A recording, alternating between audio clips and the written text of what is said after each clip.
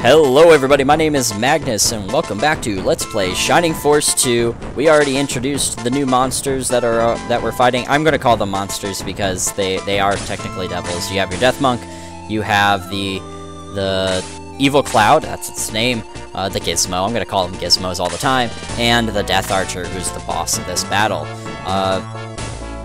And we will begin.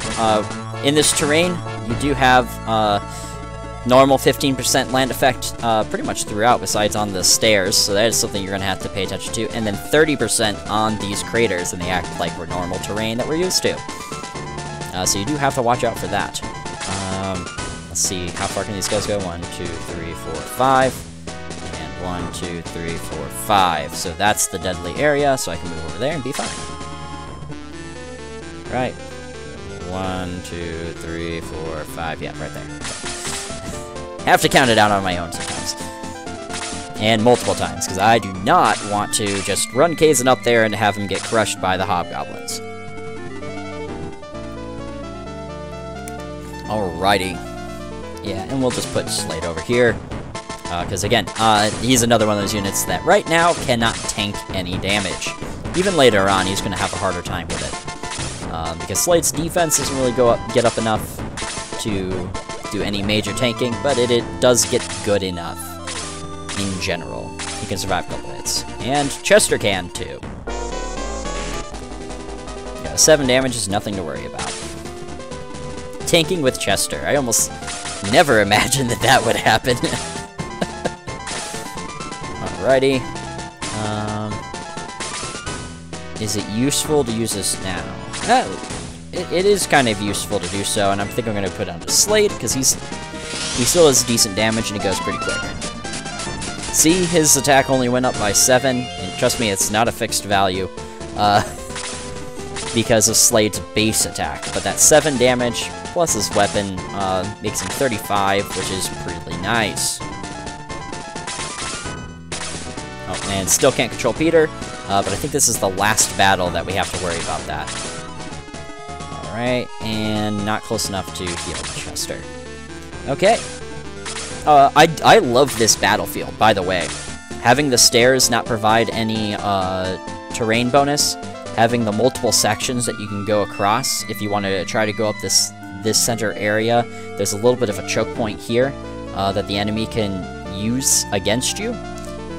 If you wanted to charge through here, or if you wanted to go down over here and avoid that choke point, there is this choke point you have to go through, but the enemy isn't geared for that. They actually have to go around to face you, so you can use that to your advantage. It just takes longer. Plus, with the terrain that is spread about, and the reason, well, it doesn't make sense why those craters give you terrain, but it's great to have those scattered around the way that they are, for you to be able to use them to your advantage, or use them to the enemy's disadvantage. It's very well done, very well done. And I think I'm just going to stick with doing Blaze 2s here. I don't think Kaz is going to run out of MP to where he's not going to be able to use this, so.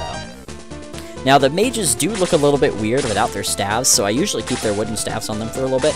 Oh, he's fixated on Chester. Which I am happy about, because I don't need Kazan dead here. But I do worry a little bit, because now Chester's a little bit damaged. Yeah, I can do this. That's fine. Good job. So, I really want May to do some damage, but does she have to go through one of those tiles? No, but she only has 6 moves. 1, 2, 3, 4, 5, 6. Oh, okay. Yeah, she can get to where she needs to go, and there's no volcanic thing here. As long as Slade doesn't kill one hit, which he won't. Unless he crits.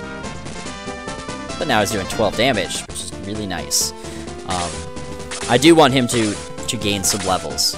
Because again, even the characters that I got in the beginning, we're going to have them for a while. So I want them to gain some levels. It's just less important for characters like Chester or Sarah than a character like Slade. Just for the frequency that you get your enemies. Yeah, there's a level. Okay, that works. I always hope for that 2 attack level up, but that's okay. May's a little bit more consistent than your other archers that you get in this game with attack level ups, so that's a big reason why I really like her, is that she just tends to have more attack, which is just fantastic. Alright, and here's a heal for just a level up. Actually, I'm gonna do this is one of my few times I'm gonna just use a medical herb. It's 10 gold, but she does gain 10 experience from it. I want to save her heals for higher damage heals, since really, he could just use this. Since I'm going to be damaged a lot here, and a regular heal from her heals way more than a medical herb. And there's a level for him. Only 1 MP, but he learns Dispel. Yeah, I forget, is that an actual silence? I think that's silencing the enemy. That's something I have to check out. Yeah, Chester needs a little bit of help. He needs some healing. So I'm not going to tank with him that much longer. But you see his experience gains are starting to peter off against these witches, but once we start going against other enemies... should have thought about that. Okay. We're fine. Alright. I wish I could assassinate that witch, but that's okay. Ooh! Come on. No double attack. In previous versions of or previous playthroughs, I've had Slade double attack most of the time. There you go, May! Fantastic. See, she's doing a lot of damage, so that works out well.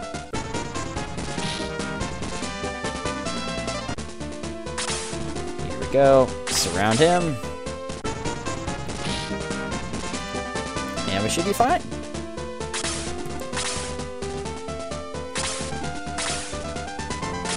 Alright, and then depending on what I do, is what the enemy will decide where the enemy will go. They do have a tendency to... The AI is is pretty smart in here. Based on the direction that you go, determines where they end up. So unlike Shining Force 1, where you hit a parameter and then they went and attacked, or they just never moved, if you start going over here, this mage will come up from over here, and this mage, I say that's a monk, this one's a mage, will come over here and cast spells. And I think that Hobgoblin goes up. However, if you start heading down this way, all 3 of them will start charging down here. Where's that guy? Okay. He's still flying over in no man's land. Do I want to kill with Kazin? I will. It's just so tempting to blaze it with Kazin. Blazing Kazin. Alright. And you see that heal just is really good. It is way better than in Shining Force 1. You can... It's like almost up to 20. I forgot what the max of the heal was, but you can heal more. I think as you level up. It's not a major increase all the time, but it's a very little increase every once in a while, which definitely helps. So that's what it seems to be. I don't have any of the numbers to prove it right now, and there's something out there that tells us, but apparently I didn't prepare for that. I'll see if I can look that up before I do another playthrough. And of course, he lost his attack ability, but it was useful while he had it. And I still haven't had that ring smoke, so that means I still have another use, which is good. I think I can use a medical. Nope. She didn't get anything. But I do want Sarah to keep advancing. So I'm not going to waste the time to heal 1 HP on somebody. Alright, so what I'm going to do is, I am actually going to charge up this choke point, and just avoid the spot where the witch on the other side can attack me from. But I want to hold the choke point. That is not holding the choke point. That's okay. I'm going to see if I can advance up there. Yeah, see, now they start going down. Oh, now I can't hold the choke point. Okay. So this is a little bit different. I think almost every single playthrough I've been able to get up to the choke point before anything's happened. But we're actually not too bad off. This allows all of my units to be able to attack, which is pretty much the best scenario I could have. There's some extra HP, 14, and that's all good. Yeah, I'm gonna take out the healers first. Ooh, nice Slade. Exact kill. Again, he's proven me wrong. Oh, maybe it's later on that he gets it, but I just remember him getting so many attack level ups that he was my best damage dealer. He was just a glass cannon. And this is fine for Jaha. That's perfectly fine for Jaha. Yeah, Tort or Bowser can get I have like 3 names for this dude. Our mascot character. And I'm just out of range there, but I'll be in range next turn. That should help out Jaha. There you go. Yeah, I have 3 different names for him. The original name of the character is Kiwi. His type name is Tort. It's just, yeah. I don't concern myself too much there. Alright, again, I'm going to actually save my MP for higher priority heals. I'm willing to afford and spend the 10 gold right now. Earlier on, that it mattered, but right now, the 10 gold doesn't matter. Alright, oh, are we going to kill with another blade? No, we're not going to kill with that. Now I want to conserve just a little bit. I want to make sure I have the heavy-hitting spells, because I'll be able to cast 1 Blaze 1 and 3 Blaze 3, or Blaze 2s. Oh my god, my numbers. I'll be able to do that now. So that's fine. That's 4 turns of attacking with Kazin, and I have to decide which one I want to use when. Or I have more Blaze 1s if I conserve my MP, but I don't think I'll need to. Alright. So May and Jaha will be able to take that out. I'll move Bowie over here. Actually, I can move this way. I am gonna... This is kind of splitting up. Bowie's not in danger. He's not in any major danger. The Evil Cloud isn't dangerous to him right now. Deathmonk isn't going to go anywhere. But I do want to take out these 2 enemies. I am trying to get as much experience as I can right now. Because it is definitely a limited resource. Okay, that's fine. I do need to heal Jaha, though. I just can't, man. Kazin won't be able to reach in time. Chester may be able to go around this way and heal in time, but I want to keep him within... Oh, he doesn't have healing. Okay, I'll have to heal with somebody else. So, my plan right now is actually to have my forces separated just a little bit. But I have strong characters on this side. Kazin, Chester, and Bowie, fantastic. They can survive. If the enemy somehow decided to charge, it won't matter. But if I bring these guys around the other way, I have 3 points of which I can enter the combat. And I want to be able to bring in as many units as possible. They can't block me off. So that's the entire goal. We will stay here. Let's see if we can take out the switch. Alright, good job. Peter is just hovering around. May can take out the witch. Well, it's a little bit easier for a character like May to move around over on that side. Again, nice consistent level ups. She gains 5 attack from the power ring, so now it's actually at 27, which is not too bad. Again, for some reason they gave you the wooden arrow because that's the basic weapon, so they don't want to give you anything fancy. But to be quite honest, the wooden arrow has no place right now. What you'll see when she gets her next weapon, her attack will just increase substantially. It's not even funny how much that increase helps.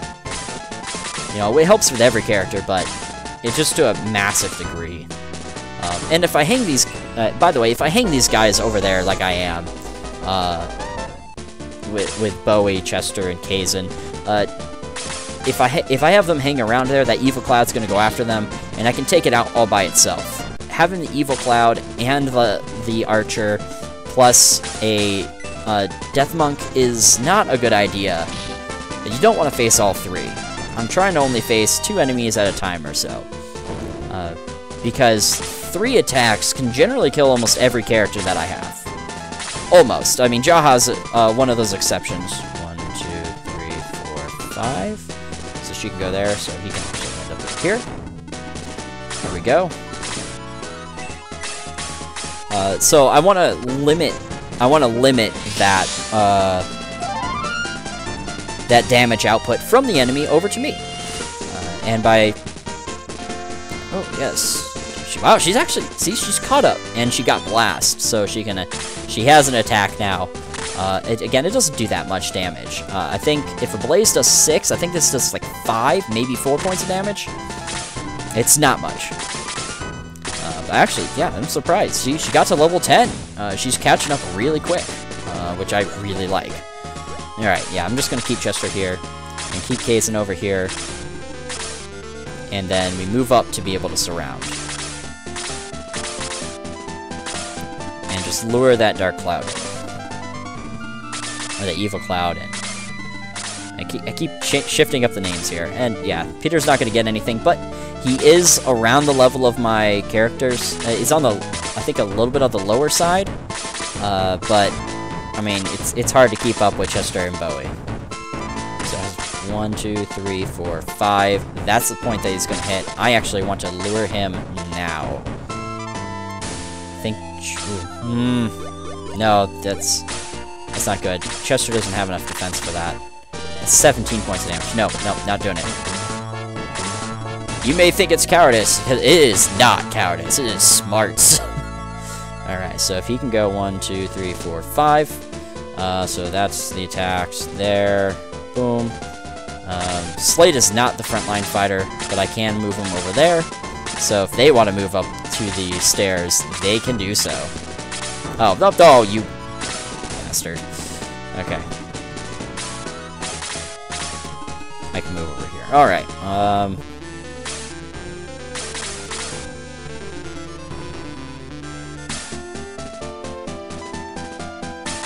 even if I lure the other way, it isn't that bad.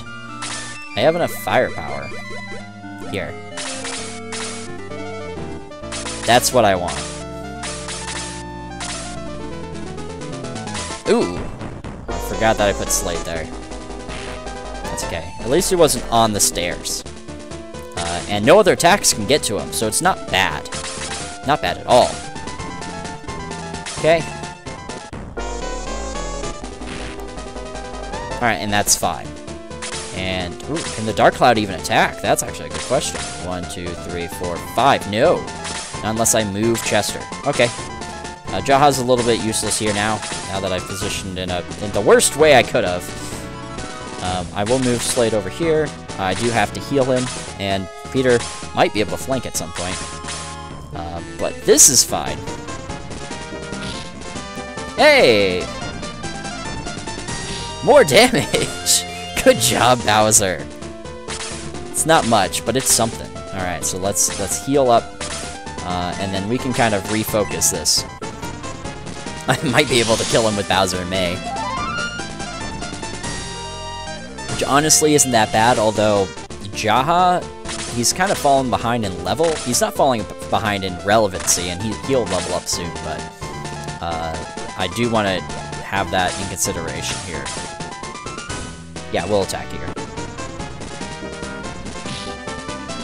I need to get the enemy down at some point. Kazan's in a little bit of a precarious spot. Bowie's not in too much danger here. He has the defense because of that bonus there. Although, I could use Kazan to deal some heavy damage to the Evil Cloud. Pretty sure the Evil Cloud kills him. 15, so that's 22. He does? But you know what? I don't think I care. This is a guaranteed hit. That's one of the things I was that I had to consider with this. It's a guaranteed hit. Okay, there we go.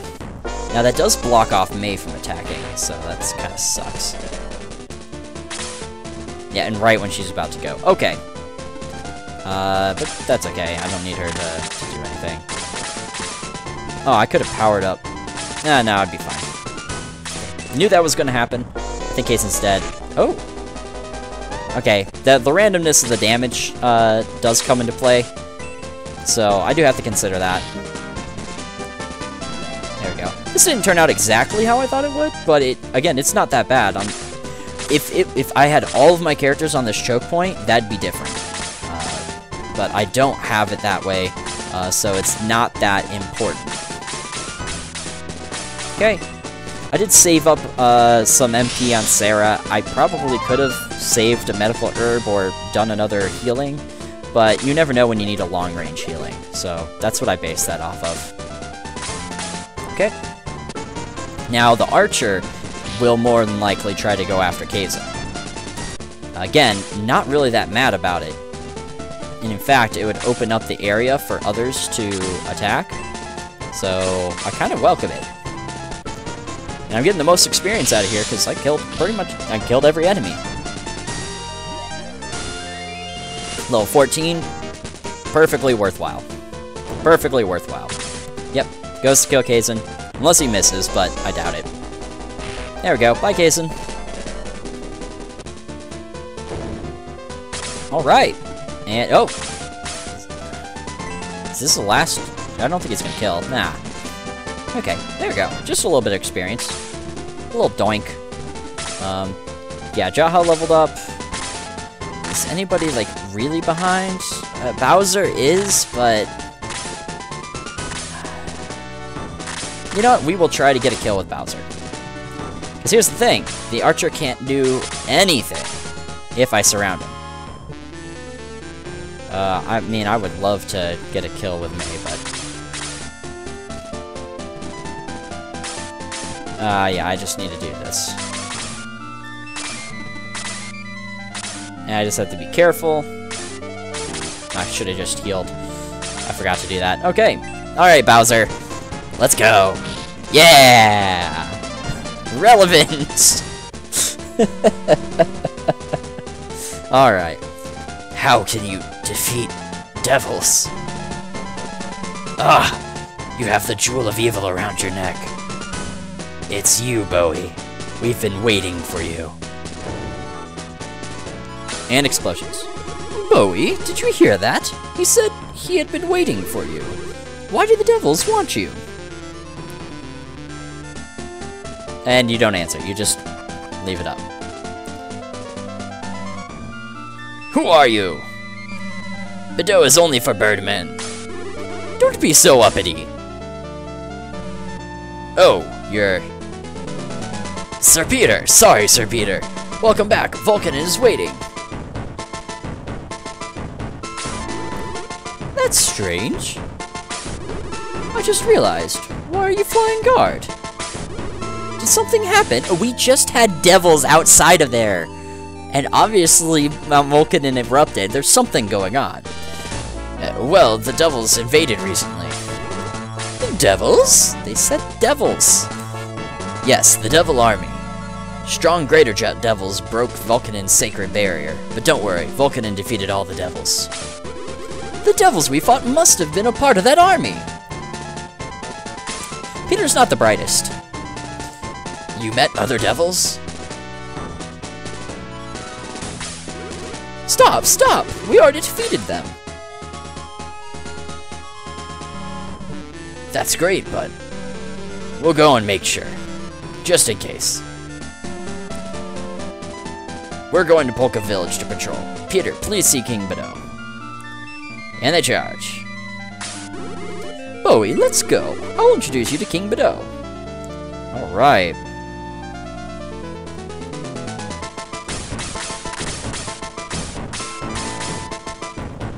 Oh, there's a... Oh, I forgot. So there's a secret event. There's a reason why I'm clicking around here. I forget. if it's down on this level or if it's on a different level, or if I have to do other things beforehand, or if it's after. Actually, let me look this up here. Sorry, just shifting. Okay, boom and boom. Okay. You find more.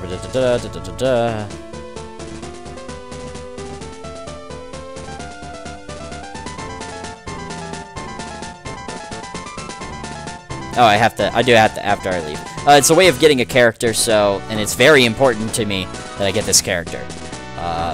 So in either case, we don't have to worry about that. And welcome to Bedeau. We're gonna go through, and I do have to do a lot of talking. So please don't mind that. That is actually a part of getting things in this level. Hey, look, even the birds have a bar. Creed is the last greater devil to survive the war, but he retired from the army and now lives alone in Devil's Tale. You learned a little bit about Creed. The devils were almost annihilated before. Why did they attack Bedeau? Don't drink and fly! But I'm not afraid of devils, as long as I drink a root beer first. Yes. Censorship in America has caused, you know, alcohol in games to turn into things like soda. How to fly. What else we got here? Phoenix. Important things. Battles here. Equipment. What can we buy? Alright, the steel lance. Oh, I don't have room for that. I have to move some things around. Alright, what else do we have here? The middle axe. Okay, that's going to Jaha. I think Jaha has room. Yep. Okay, you can sell this thing later. Alright, a knife. Okay, Slade, do you have? Yep, you have room. There you go. So that increases the attack. And then the iron arrow. See, another 5 attack. Most of the increases that we have are like 3 or 4 points as they go through. This is 5 attack. This is adding a power ring. And you saw what happened when I added the power ring to May. I mean, now it's 37 attack. If I take it away, 32, it's just as much as she was doing before. Which is ridiculous. So you can see, like, you only have it for a couple of battles, and then it goes away. Like, what was the whole point? Why not just give her the better weapon and make her work a lot better than before? I don't know. Sometimes the game is a little bit confusing. Now, the other question is, why did they sell the inferior weapons along with the superior weapons? Who's going to buy the inferior... Excuse me, the inferior weapons. Now, the only reason to... Nope. The only reason to do that is to allow somebody to have... Somebody that's not promoted yet to still have a weapon to buy. If you don't promote yet. But... before that, why would you allow that to happen? And that doesn't happen all that often, to be quite honest. Alright, so that happened there. Okay, we will... Oh, I had to get the steel lance. It's very expensive, but it's good for Chester. Another 4 attack up close, which is fantastic. Alright, yeah, as you can see, May, without the power ring, her attack is about what Chester has with the steel lance, and he's pretty good, and he's a bit over-leveled right now. So I would say that really once you get the steel arrow, that fixes pretty much all of her problems that you have with her. I mean, heck, I had a battle where she just did nothing.